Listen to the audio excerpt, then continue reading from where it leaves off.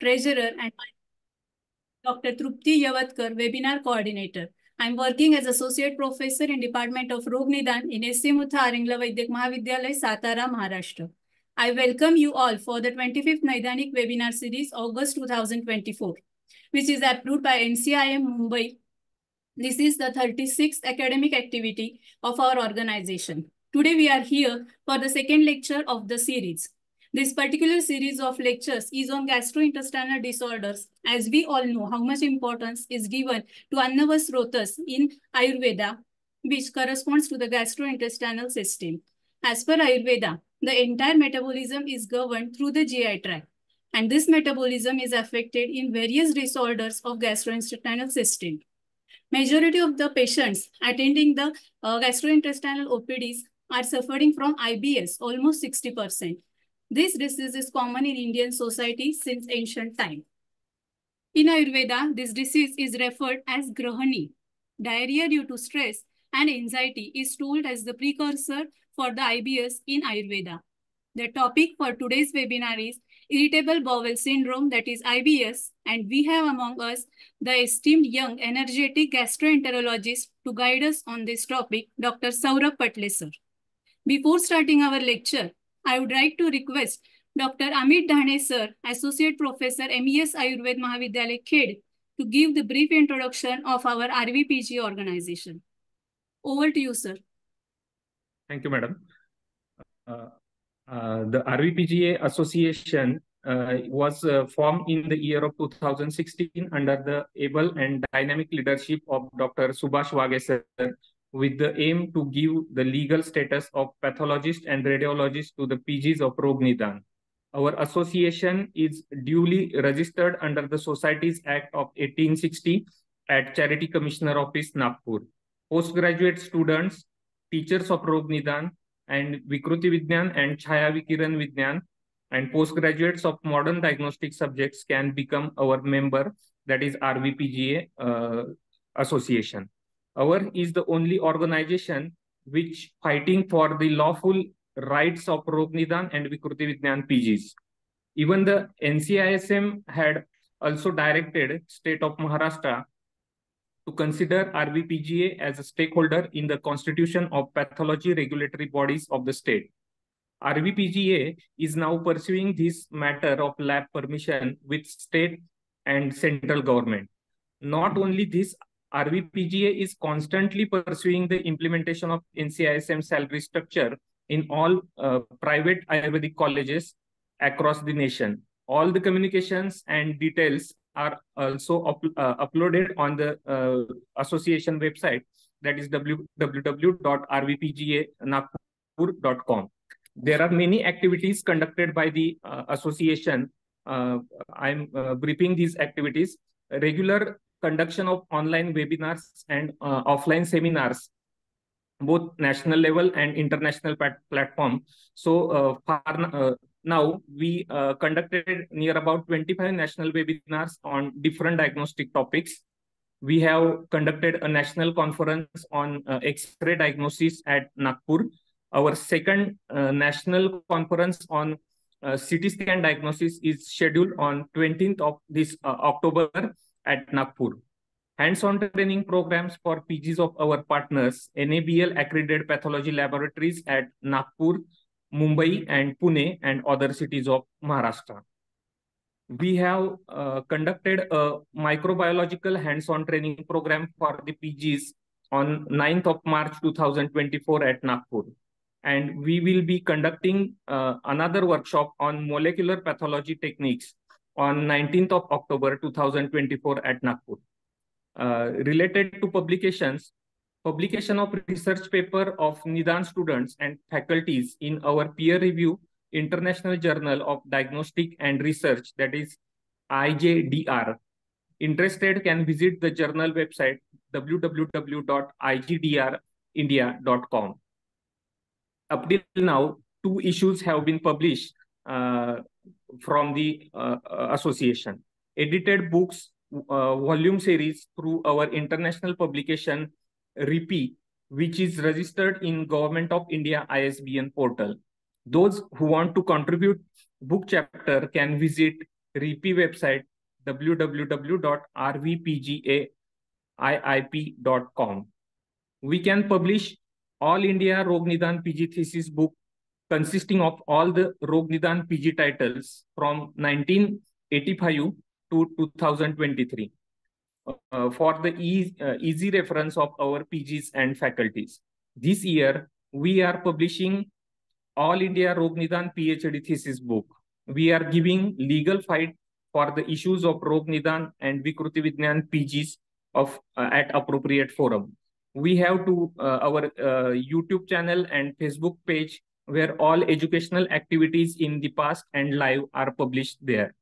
This is all about RVPGA Association and its activities running on. Thank you, madam. Thank you so much, sir, for giving such a nice introduction of our organization and its activities. Thank you so much. We'll just wait for a few minutes to move further. As our speaker is going to join with us. It's kind request, we'll wait for a few minutes.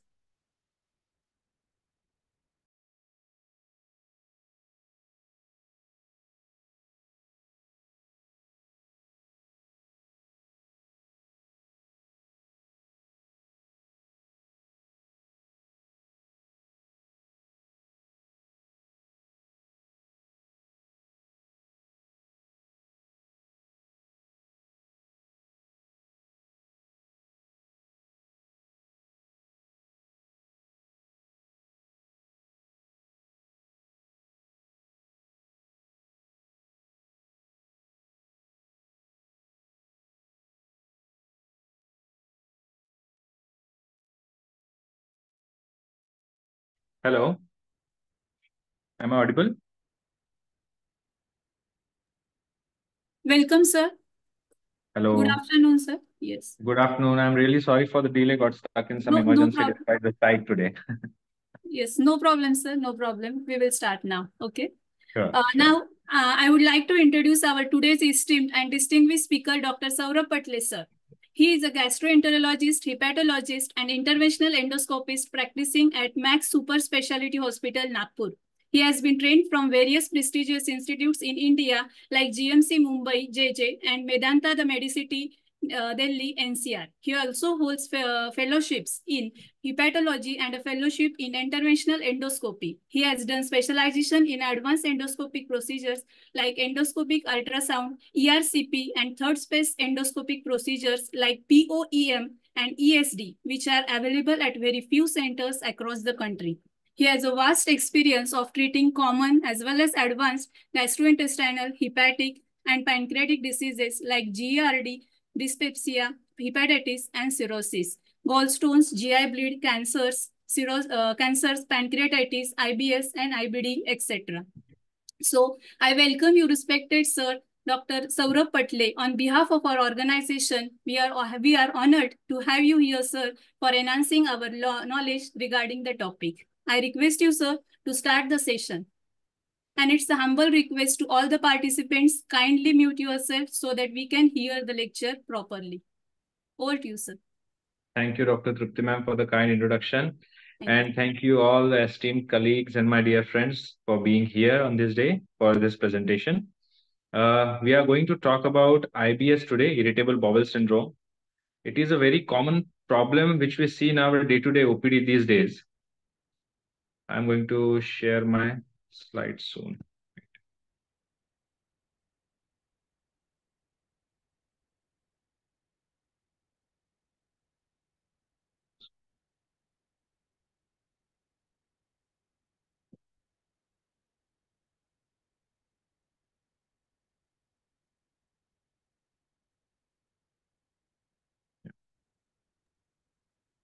Are you able to see the slide in a proper way or it is tilted?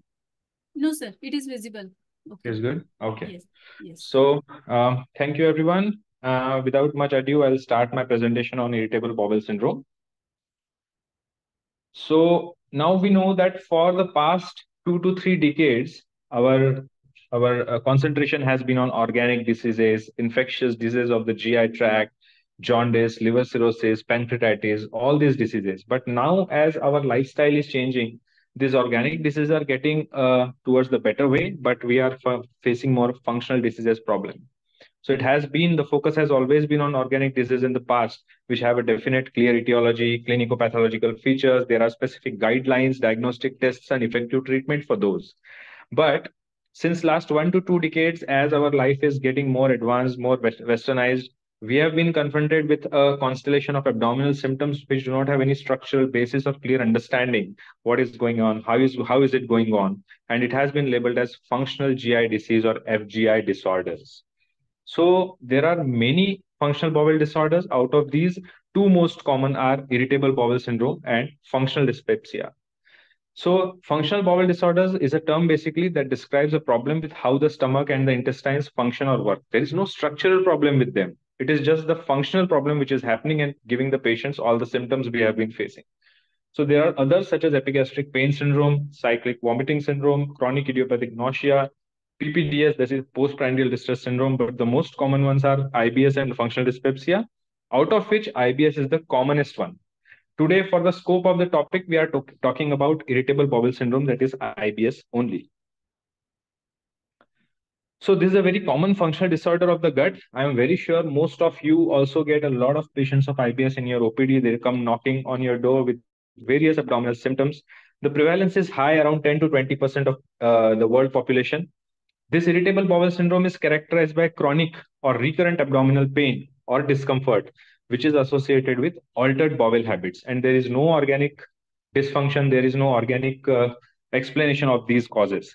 The diagnosis is mostly symptom based because there are no specific biomarkers or lab tests which can prove that this is irritable bowel syndrome. Also, previously the understanding was that you should rule out all the important diseases before labeling a patient to be having IBS. But now the things are changing. Now we have to apply the diagnostic criteria, and the diagnosis is mainly clinical. And investigations are to be done only if you are highly suspecting something bad, some organic disease like in elderly patient or who is having some red flag symptoms such as anemia, weight loss, dysphagia, GI bleed. All these things if are there, then you have to do a lot of testing. Otherwise, the diagnosis of IBS is mostly clinical and suspicion based. So it was previously dismissed as a psychosomatic condition. ये patient को तो बस दिमाग में problem है, because there was no clear etiology, and it affects almost 70% of patients are females, and this condition is not fatal. So it was just being overseen. This is a psychosomatic disorder and it will be taken care with just antidepressants and stuff. But now the attitude towards IBS is changing. And the incidence and prevalence was not extensively monitored in the past, but now as we are monitoring it, we are saying that the prevalence as well as incidence of the IBS, that is the already known patient and new patients, is much more than it was being estimated in the past, because we were not looking through that lens. So now these all thinkings are changing towards the IBS. The worldwide prevalence, as I said, is around 10 to 20%. India per se is near about 10%, but it is gradually increasing over the years as more and more people are seeking medical attention and are getting diagnosed as IBS. So as I said again, 20% of US population, it reports symptoms consistent with IBS. The most common GI diagnosis among GI practice in the US is IBS actually, and one of the top 10 reasons for the primary care physician visits in the US. It affects predominantly females, almost 70%.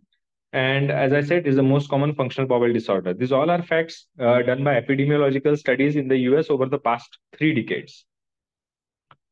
IBS can cause great discomfort, sometimes intermittent or continuous for many decades in a patient's life. But as we will go ahead, we will see that almost 70-75% of people do not seek medical attention for these things. IBS symptoms can significantly disrupt daily life. It can have a negative impact on quality of life. The current treatment options are dietary modification, fiber supplements, some pharmacological agents, and behavioral or psychotherapy. The success of current treatment options in addressing the multiple symptoms of IBS still has been limited. That is, despite of all the measures being taken, sometimes we cannot relieve the patients of IBS, symptoms of patients of IBS. So as we can see, almost 75% of the patients are non-consulters. They do not actually seek medical attention. They take it as indigestion or constipation or stress-related problem. And because it is not fatal, most of the patients do not even care to go to the doctor for that. hardly 25% of the people consult, and almost 2 to 5% of people go till the specialist, like a gastroenterologist, for seeking answers for their symptoms. Productivity burden. Why IBS is being given so much importance now? Because it is resulting in a lot of work absenteeism. People are remaining absent at their work because of the IBS symptoms.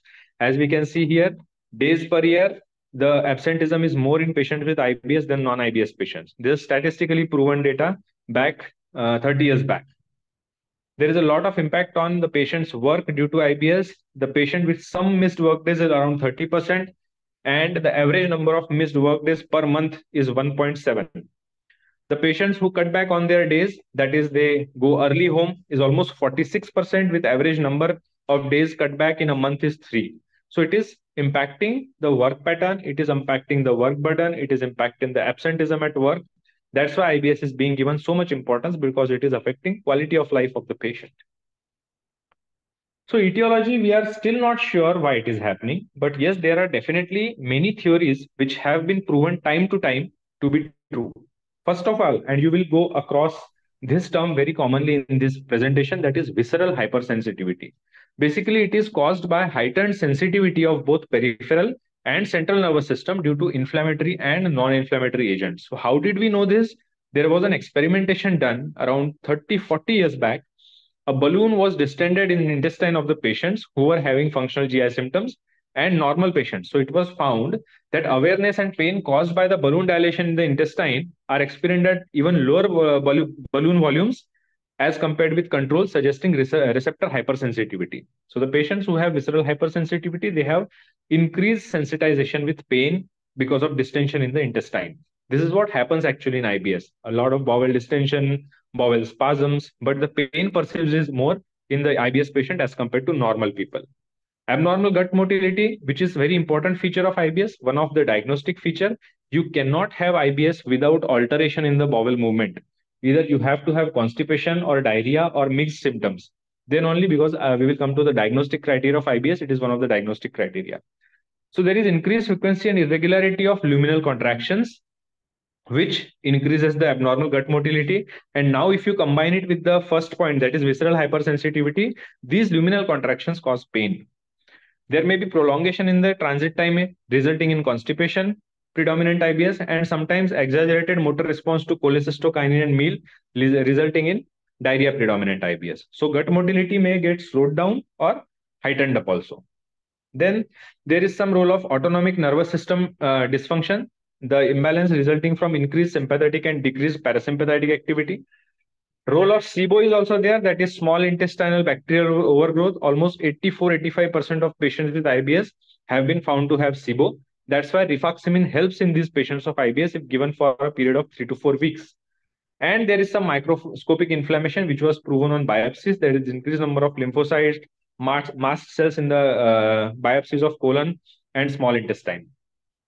There are also elevated levels of pro-inflammatory interleukins and cytokines which have been observed in the biopsies. So there is definitely a role of some microscopic inflammation also, although not in all cases. So these stimulators of the gut motility and increased sensitivity to pain, they may be inflammatory as well as non-inflammatory, like diet and allergy also. This is very important, and I think you must be seeing these patients, although some are getting missed. Wherever you come across a patient who is having altered bowel motility and some abdominal pain, but the patient is not getting help with antibiotics and antispasmodic, do ask a history of recent bowel infection. You will definitely see a patient who will say, मुझे 1.5-2 महीने से अभी पेट में दर्द होता है, बार बार motion जाने का मन करता है, खाना खाता हूं तो मोशन में जाना पड़ता है और किसी चीज से आराम नहीं पड़ रहा है. When you ask them कि आपको 1-2 महीने पहले कुछ डायरिया हुआ था या आपको याद आ रहा है उल्टियां और लूज मोशंस हुए थे, if that is post infectious IBS, the patient will tell you, हाँ मुझे इससे पहले एक एपिसोड हुआ था, 4-5 दिन बहुत लूज मोशंस हुए थे, then that is probably the post infectious IBS. So basically what happens whenever a bowel infection happens, small intestinal or large intestinal, even after the infection goes away with antibiotics, let's say you give ofloxacin or nidazole or some bowel effective antibiotic, the infection will go away, but the heightened sensitivity, the autonomic response, it persists and the patient still has symptoms. So in these patients, if you see, the count will be normal, CRP will be normal. There will be no anemia. In all the blood tests, ultrasound, CT, you will not find anything because the infection has gone, the inflammation has gone. The heightened sensitivity is still there. That is post-infectious IBS. So you have to keep an eye on post-infectious IBS if the patient gives a definite history of some food infection before the onset of current symptoms. There is a role of food intolerance and allergy. So you must have seen many patients come with food allergy testing कि doctor साहब मैंने 20,000 का test कराया food allergy का, इसमें मेरे को 40 चीजों से एलर्जी है. These things are to be taken with a pinch of salt. What I mean, although it may help, that is, these patients have IgG antibodies, IgG levels to specific food, like कोई बोलेंगे अदरक से ज्यादा IgG level है, कोई बोलेगा कि मुझे बेसन से ज्यादा एलर्जी है. But you will see that the patient is 50 years of age. He has been having adrak and besan for last 50 years of his life without any symptoms. So these food allergy testings, they are not really sensitive, really specific. They are very sensitive, but not specific. If it is showing high IgG levels, definitely it does not mean that the patient is allergic to that. But sometimes it may help in reducing the IBS symptoms if we definitely avoid those things in your diet. So this food alteration, diet alteration can be advised to the patient if he is not getting relief with medications. There is a role of carbohydrate malabsorption. Fructose, we know, is very notorious for NAFLD, NASH, for obesity, for metabolic syndrome, for IBS also. So fructose intolerance suggested as a possible form of carbohydrate malabsorption. It contributes to the GI symptoms. Symptoms after a carbohydrate challenge are more easily produced in IBS. As there is in celiac disease, there is some role of gluten sensitivity also. So there is a role of food intolerance and allergy, but somehow these allergies and food intolerances, they are not very nicely characterized in studies. So we really don't know whether this will definitely help or not. But yes, if the patient is ready, some specific food items which the patient is seeming allergic to can be skipped in the diet, and it may give help in the symptoms of IBS. Psychosocial factors, very important point. Stress, anxiety, depression, phobia, somatization, all are a part and parcel of IBS. I would say there is no patient of IBS who does not have stress as an aggravating factor. All the IBS, whether it be IBS-D, IBS-C, or IBS mixed type, everyone will have an aggravating factor of stress. Whenever there is stressful things in the lifestyle, the symptoms of IBS, they go up. There is some role of genetic factors because IBS has been found in families, parents, their kids also get IBS. It is more of a behavioral problem, the cultural problem. What are they doing in their home? What thinking they do? They understand with their food and their habits. All of this obviously percolate in the generations. What the parents will be thinking about food, what cultural practices they will be following, the kids will also follow. So that is one of the reasons that IBS may run in families. That is, if a person is having IBS, his kids of getting IBS also goes high. So as I said, the etiology is multifactorial. So many things are there to think about, and we have to apply a tailored approach in all the patients we come across. About the pathophysiology, how things are happening since 1950, over the last 50 to 70 years, things have changed. Initially, we just knew that it is abnormal motility. Eventually, there came the concept of visceral hypersensitivity, which we just talked about, that the nervous system response is very high in the intestine as compared to the normal people. Then, for the last 1 decade, there is a lot of talk about brain-gut interaction. So now a new term has come, gut-brain axis. What is gut-brain axis? Gut, that is intestine, brain, obviously we all know. There is a communication between these two with the help of enteric nerves. So if anything happens, any kind of inflammation or non-inflammatory stimulus to this enteric nervous system, the patient develops heightened sensitivity to pain, the patient develops abnormal gut motility, which leads to IBS. So if reversely said, the IBS patients have a defective gut-brain axis, and there are drugs to take care of these. And the recent one, which is now being think about, is serotonin-mediated visceral sensitivity and gut motility.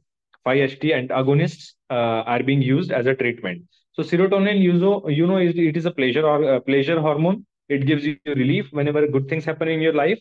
So serotonin-mediated visceral hypersensitivity and gut motility, it is another pathophysiology which is being considered as a role to be having in IBS. So all of these are the pathophysiology mechanisms. There is altered bowel motility, as we said, visceral hypersensitivity. There are some psychosocial factors, neurotransmitter imbalance, and there may be a role of intestinal infections, which are recently there, like in post-infectious IBS. As I already told, enteric nervous system, it controls the motility and secretory functions. These are the two functions, secretions and movement, which are being controlled by enteric nervous system. It is semi-autonomous, that the actions can be modified by parasympathetic and sympathetic nervous system, but they may function independently also. It contains many neurotransmitters like serotonin, substance P, vasoactive intestinal peptide, and calcitonin gene-related peptide. So any imbalance in this neurotransmitter, that will also cause defect in the working of enteric nervous system. So the current final recent thinking on the pathophysiology of IBS is that there are defects in the enteric nervous system which may lead to the hallmark symptoms of IBS, visceral hypersensitivity, and primary motility of the GI tract, which is altered because of abnormal neurotransmitters. Now, 5-HT, that is serotonin, which is the latest thinking, which I was telling about, that the serotonin mediated visceral hypersensitivity. The serotonin hormone is secreted 95% in the body, in the GI tract, by enterochromaffin cells and neuronal cells. Only 5% is released by the CNS. So this is a very important point. That's why serotonin has got such a role in IBS, and all the symptoms are predominantly gut-related, bowel-related, because most of it is secreted in the GI tract actually. So how it happens? There is increased intraluminal pressure because of food or because of gas. The intestine distends. This pressure is passed on to the mucosa, from the mucosa to the enterochromaffin cells, and there is a secretion of, there is activation of 5-HT receptor and secretion of serotonin. So this is how the peristaltic reflex is mediated by the enteric nervous system with the help of serotonin. So the serotonin receptor effects are, they mediate reflexes controlling the gastrointestinal motility and secretion, and they also mediate the perception of visceral pain. So what are the types of IBS? IBS-C, wherein 1/4 of the stools are hard or lumpy, and less than 1/4 are loose or watery. That is more of hard stools. IBS-D, as the name suggests, more of loose stools. IBS-M is mixed, that is both of the patterns are present. And unclassified, that is unsubtyped IBS, there are not enough stools and abnormal to meet the criteria for any other subtype. The IBS-U subtype is very confusing, generally not put on paper, very difficult to understand, but most of the patients fit into IBS-C, IBS-D, and IBS-M category. IBS-M, that is the mixed, is the most common type in clinical practice. IBS-C, IBS-D the prevalence is similar. Alternating IBS is also a term not commonly used who have alternative bowel habits. And almost 30% of patients from IBS-C, they pass to IBS-D within 1 year. So IBS-D then becomes more prevalent. There are a lot of non-GI symptoms. IBS can actually be contributed by any symptom from head to toe.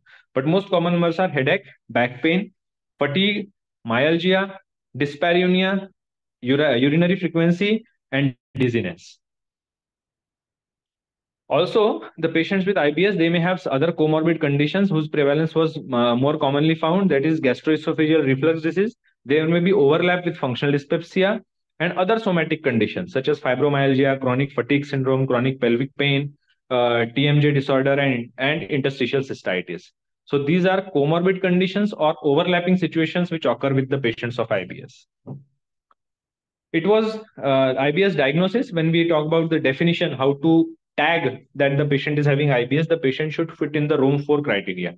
There are 4 Rome criteria still now. Rome 4 is the most common one. For avoiding confusion, we'll just read the Rome 4 criteria. So the patient who is having recurrent abdominal pain on average at least 1 day per week in the last 3 months, and all of these symptoms are happening till at least 6 months. Okay, plus 2 of these 3, that is related to defecation. That means the pain gets relieved after defecation, associated with a change in the frequency of stools, and associated with a change in form, that is appearance of a stool. Stool became mushy, stool became hard, stool became a little bit loose, or stool became watery. So we will repeat the definition. The patient will definitely have abdominal pain. Remember, without abdominal pain, no IBS. Absolutely no. So the patient should have recurrent abdominal pain at least 1 day per week in the last 3 months. And onset was around 6 months back. Plus 2 of these 3. It is related to defecation, associated with change or form of the stools. If the patient is fitting in this criteria, then we have to consider IBS in him. Now, as I talked about previously, what are the red flags where you will be more attentive that this may be something else which is more dangerous and sinister? If there are any red flag features such as anemia, fever, persistent diarrhea, rectal bleeding, severe constipation, weight loss, nocturnal symptoms of pain and abnormal bowel function, family history of GI cancer, IBD, or celiac disease, and new onset of symptoms in the patient who are 50 years of age. Now, why are we talking about this? Because right in the first slide, we said that IBS is a functional disorder. It is not a structural disorder. If all of these things are present, then the patient is suspected to have some structural disorder and it will need more diagnosis. Like if a patient is coming to you with, he's satisfying the criteria of IBS, no doubt, but his hemoglobin is 7, then it is not IBS. It may be some GI cancer also, which is leading to anemia. So basic lab evaluation should be done in the patients to rule out more important disorders, which are more dangerous and life-taking than IBS. We will go to the workup next. So what should be done, when should be done, and who should be investigated? So if a patient has typical features of IBS, according to the definition, and if the patient is less than 50 years of age, we should order CBC to look for anemia and other blood counts, electrolytes to check for an imbalance, LFTs to check for liver function, and more importantly, albumin. Why albumin? Albumin is the most important blood test for chronic disorder in the body. Any chronic disease will have hypoalbuminemia for sure. It is not just nutritional. The body depletes in albumin in chronic disorder. So if the patient is having an albumin of 4 plus, very unlikely that the patient is having some chronic disorder. So LFTs and screen stool for occult blood and sigmoidoscopy can be considered in this patient, not necessary. So CBC, electrolytes, LFT, and screen the stool for occult blood. If the patient is more than 50 years of age, now he is going in the spectrum of colorectal cancer. So again, CBC, electrolytes, LFTs, and we should perform a colonoscopy because ideally, according to the global guidelines, any person who is more than 50 years of age should undergo colonoscopy as a screening. If it is normal, then again, for 10 years, he doesn't have to go, but after 10 years, it should be screened again. Because of socioeconomic issues, we don't have the guidelines of screening colonoscopy in India, but all the Western and developed countries, they follow the protocol of colonoscopy at the age of 50 years. So in this patient, colonoscopy is a must. As I have told all these things again, for full blood count should be done. ESR to check for any inflammatory activity, CRP also for inflammatory activity. Antibody testing for celiac disease, it is not mandatory in India because we have a very low prevalence of celiac disease here. But in according to the Western guidelines, it should be done. But we can definitely skip on this. The easier ones are CBC, electrolytes, LFT, CRP, ESR, basic blood tests. These tests are generally not necessary to confirm diagnosis.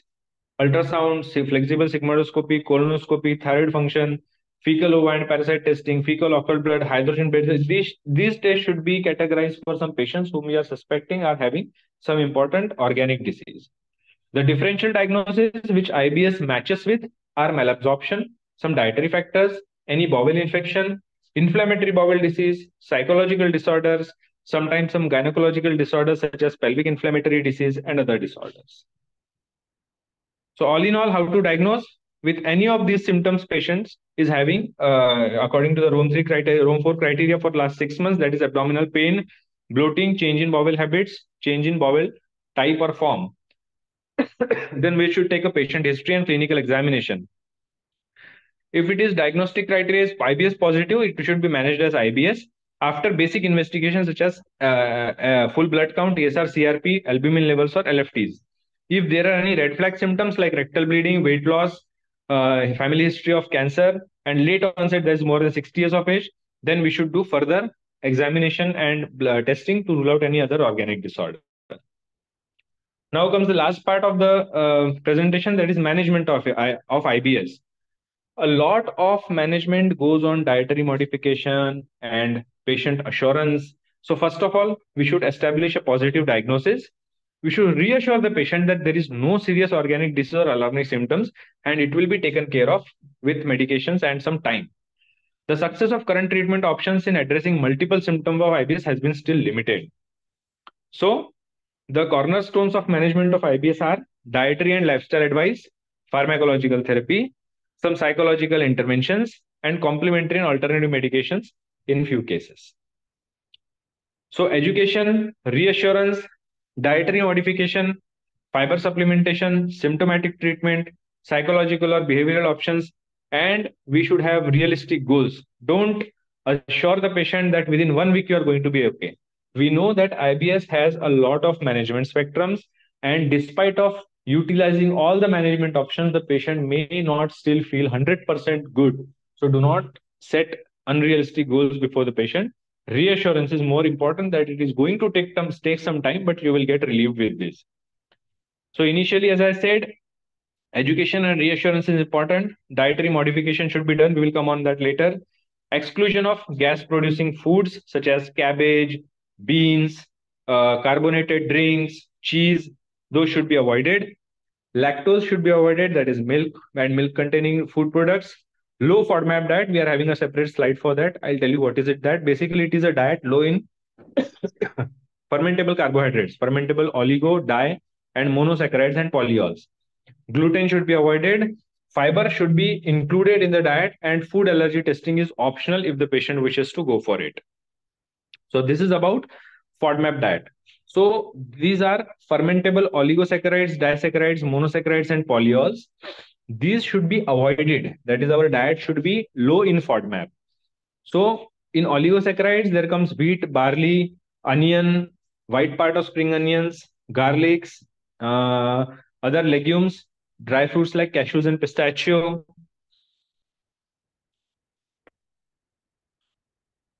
Just a minute.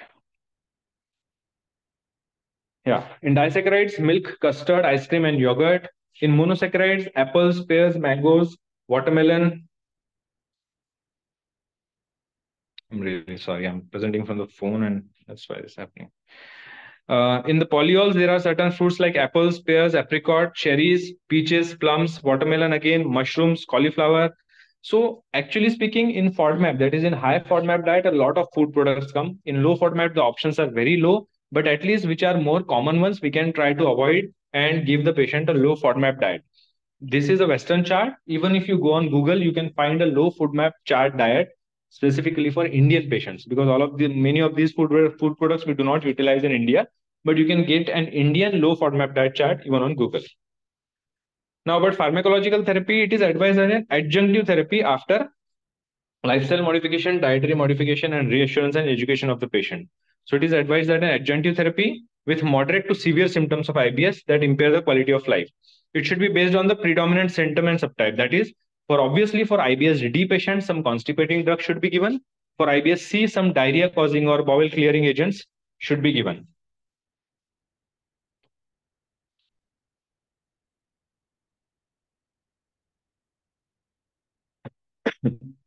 So, sorry, for IBS-C, that is constipation predominant IBS. Just a minute.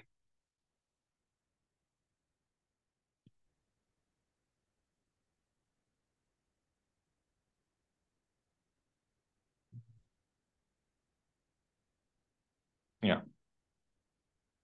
So for constipation predominant IBS, there are laxatives such as osmotic laxatives, polyethylene glycol or lubiprostone, or linaclotide, that is the guanyl cyclase agonist, or 5-HT4 agonist such as tegaserod. All of these drugs, they cause the bowel to clear early. They are laxatives, so they will be used in IBS predominantly constipation predominant IBS.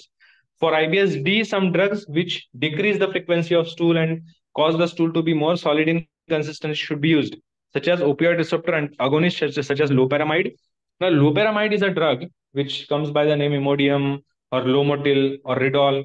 It is rampantly used in general practice. But we have to make sure that we are using loperamide only if we have ruled out infection in the only if we have ruled out infection in the etiology.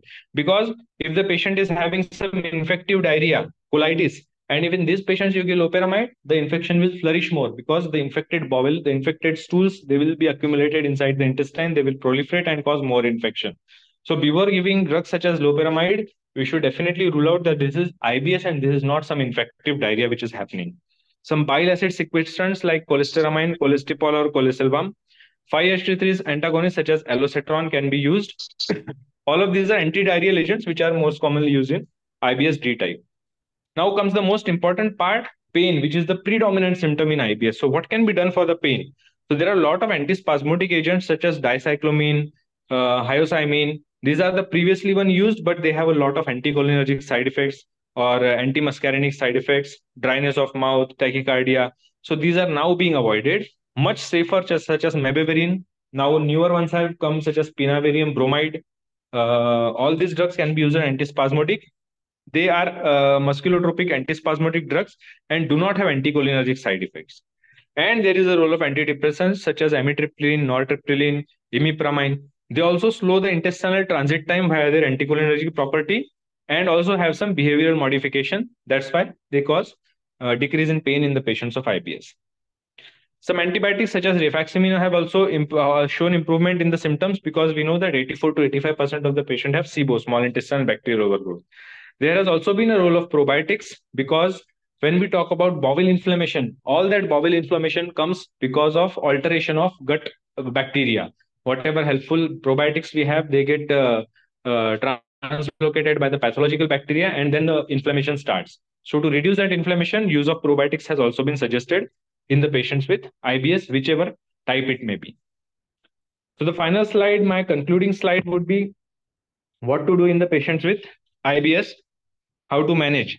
So if the patient is having IBS, we have diagnosed it, there should be good communication about the symptom, reassurance, dietary and lifestyle advice should be given. After the discussion, if the patient is good and it does not have much symptoms, he can be discharged. Otherwise, further lifestyle and dietary advice should be given, including discussion of exercise, relaxation, and probiotics. If it fails, then the dietitian referral should be taken and low food map diet should be given to the patient. If there is a failure, then we should have direct pharmacological treatment according to the symptoms. For abdominal pain, as we said, we have antispasmodic like mebeverine or pinavarium bromide. And if it is not helping, then neuromodulators such as tricyclic antidepressants or SSRIs can be tried. For constipation, definitely laxatives are to be given. If not helping, then secretagogue such as linaclotide, which is new one in the market, plectide, that can be given as a secretagogue, which secretes more fluid into the bowel and relieves the patient of constipation. For diarrhea predominant IBS, gut like slowing drugs, antimotility agents such as loperamide can be used, or newer drugs such as iloxadoline or 5-HT3 receptor antagonists such as tegosterol can be used, and it gives success in the patient's treatment. If all of these things are not helping, then the patient may be referred for cognitive behavioral therapy or gut-directed hypnotherapy to a psychologist because there is a lot of psychosomatic factor also in the symptoms of IBS. Thank you. So this was the presentation about diagnosis, prevalence, how to approach a case of IBS and current management options which we have in the patients of IBS. I am hopeful that all of you will get some help in your practice by discussing these pearl points which I have mentioned in the presentation. And thank you for patient listening to my talk. I am ready to take any questions if you have. Thank you. Just a minute. Thank you so much, sir, for your valuable guidance regarding the IBS, its pathophysiology, multifactorial etiology, management, and all things, diagnostics, text, etc.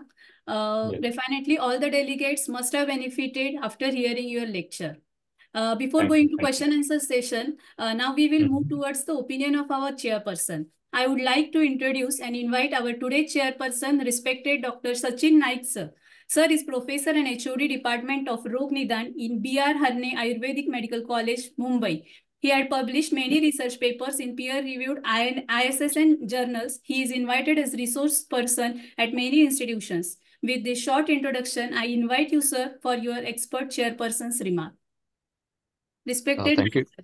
Yes. Thank you, madam. Am I audible? Yes, clear. Yes, okay, thank you. Yeah, thank you. Actually, Saurabh sir has it's really an exhaustive lecture, and I gained so much knowledge from it also. So there are so many things actually that I agree with the sir. That is, it's a functional disorder, and mostly actually we also see post-infective focus in the patient is also there, and gut motility is increased. That is okay. I mean, it's really we find. And basically there is a one, you as rightly sir said, that there is a gut brain axis is there. So in Ayurveda we call mostly this as a grahani vyadhi. And as there you rightly said, rightly mentioned about the room of 4. So that is the change in the defecation habits. That is sometimes hard stool, sometimes root stools is there.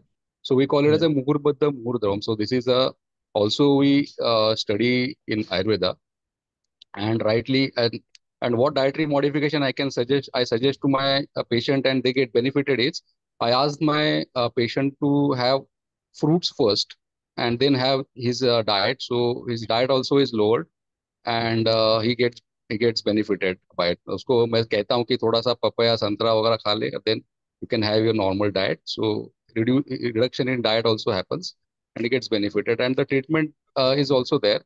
I agree to that. And abdominal pain is there. And sir also said about the taste complications, and that there is a function of serotonin is also there. So all in all, it's a very informative and great lecture. So Thank I you. look forward to listen to sir again and again. So thank you very much, sir. Thank So you, it's a sir, for great your lecture. valuable Yeah, inputs. thanks, sir. Thanks. Thank you so much, sir, for your valuable inputs and guidance regarding the topic. If anyone has any queries, you can put it in the chat box so that sir can answer the queries. It's a request to all the delegates. If any queries, you can put it in the chat box. So diabetic patient, I am. Yes, Yeah, sir, we sorry, have please. questions in the chat box, sir. Okay, so in the chat box, I can see one question: diabetic patients and IBS, any relation? Now, there are few things about diabetes specifically. As we know that diabetic causes autonomic neuropathy.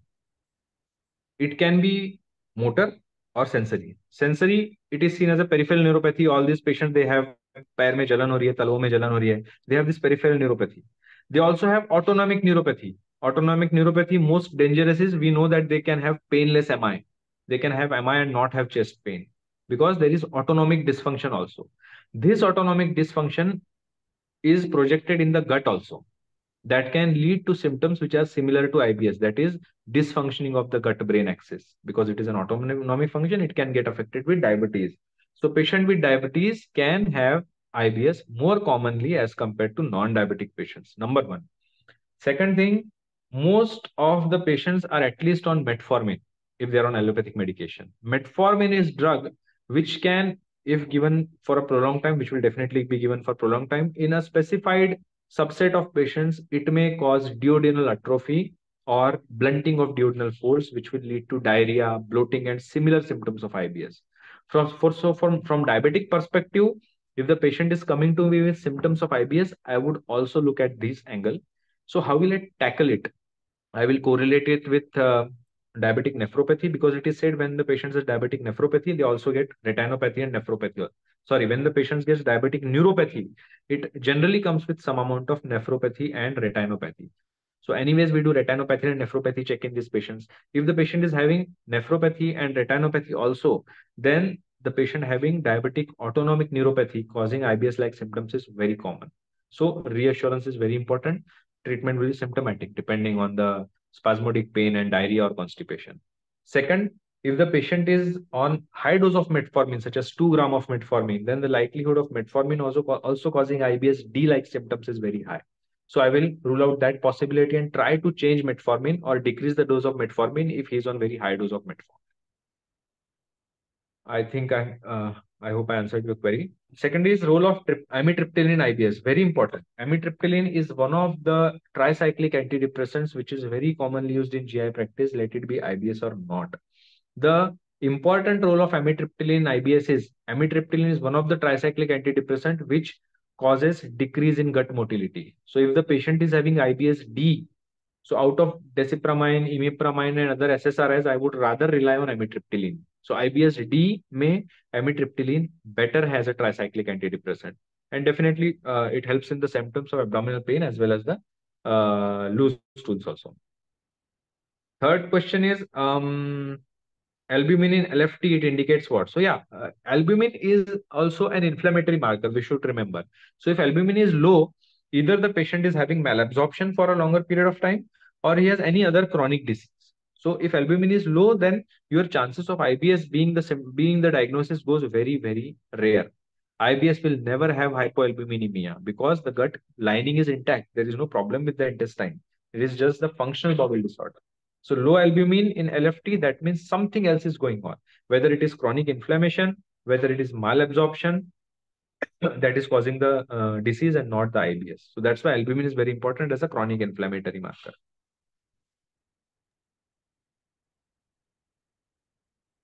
First of all, let me congratulate sir for the excellent presentation of the subject, and I think sir had answered every question very well. Just from my side, that diabetes can coexist with the IBS, or it could be sometimes patient may approach for constipation and accidentally may get diagnosed as a diabetes. True. This can be there. And exactly as sir said, the metformin may flare up the symptoms of IBS. And another thing, that both the diseases, they have etiological common thread, that is mental stress. Yes. And both the diseases are now more and more importance is given to mental stress. And now one more thinking in the development of diabetes is that it is the stress which is causing the disease. Yes. And another thing is the importance of stress is undoubtedly in the IBS. So both from that point of view, both the diseases, they have a common etiological risk factor. Etiological risk, sir.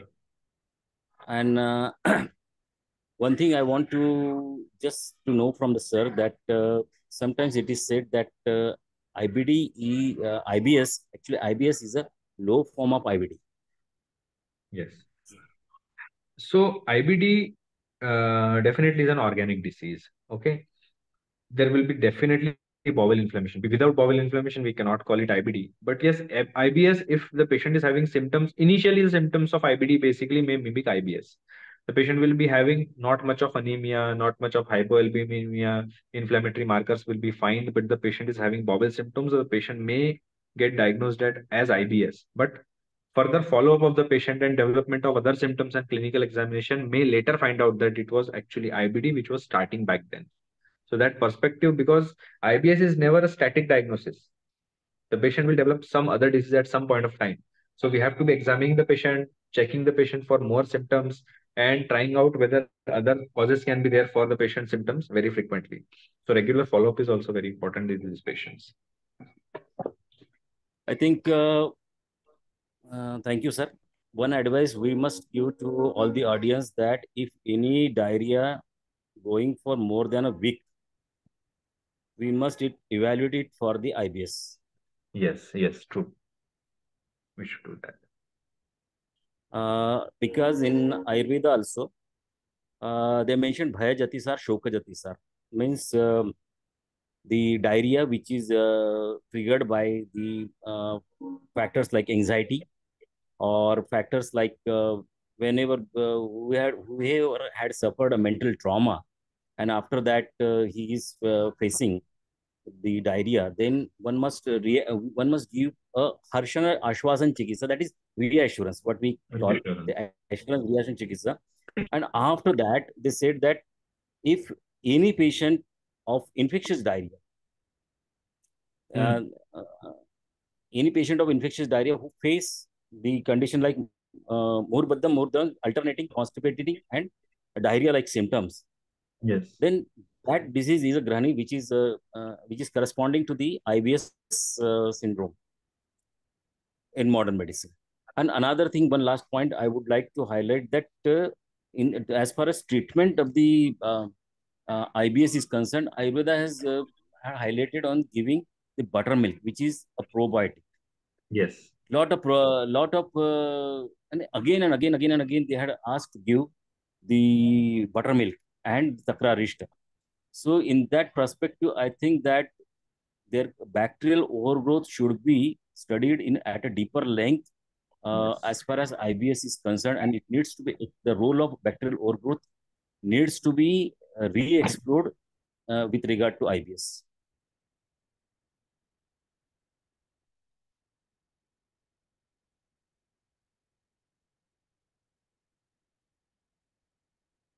So thank you very much, sir, for sparing your valuable time with us and for an excellent presentation of the subject. Now I request our coordinator Trupti Madam to just give a dias to vote of thanks for to Dr. Snehal Rane for vote of thanks. Yes, sir. Yes. Thank you, Thank sir, for all the solving all the queries of our delegates. Now we will move further towards the vote of thanks. I request Dr. Snehal Rane, Madam, Assistant Professor, Siddhakala Ayurved Mahavidyalaya, Sangamner, to give vote of thanks. Over to you, Madam. Thank you, ma'am. Am I Hello. audible, ma'am? Yes, ma'am. Yes, Yes. yes. Okay. I would like to thank our today's speaker, that is Dr. Saurabh Patle, sir, for delivering such a wonderful lecture on today's topic, that is IBS, Irritable Bowel Syndrome, for their awesome presentation. Thank you so much, sir. And our Thank you. chairperson, Dr. Sachin Naik, sir, organizer introduction, Dr. Amit Dhane, sir, our coordinator, Dr. Trupti Yavatkar, ma'am. Thank you so much. And big thanks to the for organizing this webinar series, and RVPJ President and Secretary, Dr. Subhash Wage, sir. And lastly, I would like to thank all sincere audience for listening and joining the webinar. Also, I would like to invite all the members to become a RVPJ lifetime members, and requesting all to register the upcoming seminar, that is which is held on October 19th. Thank you so much, and thanks for this wonderful opportunity, all of you. Yes, I request all the delegates to register for CT Scan National Conference on 20th October, and those who are interested can register for X-ray workshop to be conducted on 19th of October, and the molecular pathology workshop as well. Thank you very much. As rightly said, Snell Madam, thank you for reminding. Thank you, everyone. Thank We can you. end the meeting. Thank you for the patient listening. Thank you. Yes. Thank you. Thank you, Thank you sir, very and much. thank Thank you you, all sir. the delegates.